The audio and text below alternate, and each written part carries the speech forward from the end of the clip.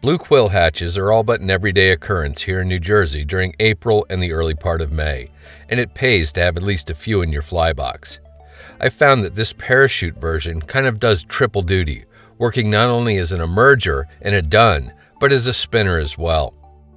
Before the actual tying starts, it's a good idea to prep a few quills. These come from just below the eye on a large peacock feather. You can strip them with your fingernails, with a hobby knife, an eraser, or chemically strip the whole eye at once, as I've done here. Anyway, I recommend placing whatever stripped quill you're going to use into a warm water bath for at least 10 minutes prior to tie-in to make it more supple and less prone to splitting. Trust me, this is a step you don't want to skip. For a hook, I'm going to use a Lightning Strike DF1 in size 16. Begin by getting the hook firmly secured in the jaws of your tying vise. For thread, I've loaded a bobbin with a spool of brown Veevus 16/0, as I want to keep bulk to a minimum. Get the thread started on the hook shank, leaving an eye length and a half space behind the back edge of the hook eye, and take a few wraps rearward before snipping off the excess tag. Continue taking thread wraps down the shank until your thread hangs at about its midpoint. Dun hackle fibers are used for the tail of the fly. This particular cape has a beautiful kind of tan tint to it that I really like, and some natural variability in barring as well. For me, the buggier the better. Good tailing fibers can be hard to find. I like to use the feathers from out at the edge of the skin, as they generally have longer, stiffer, straighter fibers. Gently preen down a dozen or so fibers perpendicular to the stem and pinch them together to keep their tips aligned. Squeeze tight with your fingers, then strip the stem away from the fibers. While keeping the tips aligned, pass the fibers to the fingers of your right hand, then measure to form a tail, a shank plus a hook eye in length.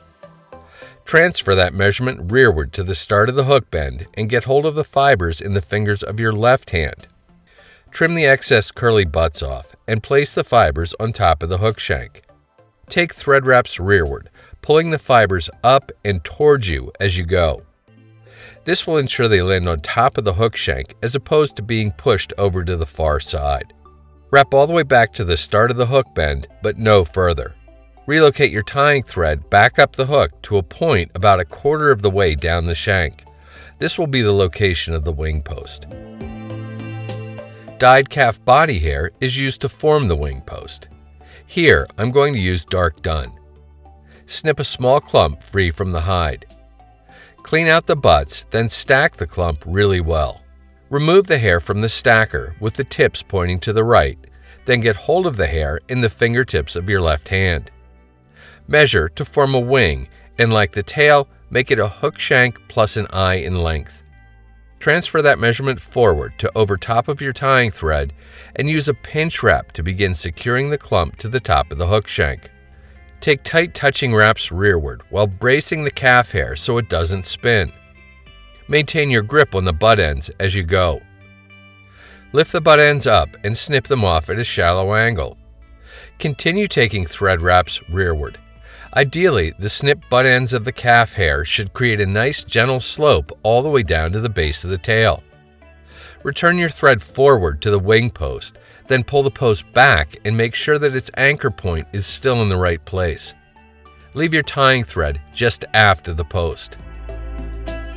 Remove one of the stripped peacock quills from the warm water bath and dry it off well. Orient the quill so its darker edge is down and the thin tip points to the right. Snip the very thinnest part of the tip off, then anchor the quill to the near side of the hook. End with your tying thread back where you started. Take touching wraps up the shank with the quill. I like to use my fingers rather than hackle pliers. When you reach your tying thread, use it to firmly anchor the quill, then snip the excess off close. Advance your thread forward to the wing post, then pull the hair back and crease it with your thumbnail. Take a few wraps in at the base of the hair to help prop it up. Preen the hair into a neat clump and start taking posting wraps, first up the hair for about 1/8 of an inch, then back down. After posting, make sure to get a full thread wrap or two around just the hook shank to save your work. Quill bodies are delicate and need to be reinforced. A couple drops of good old-fashioned water-based head cement are all that's needed. Apply the cement completely around the body, but keep the coating light. Once it sinks in and dries, it will greatly increase durability.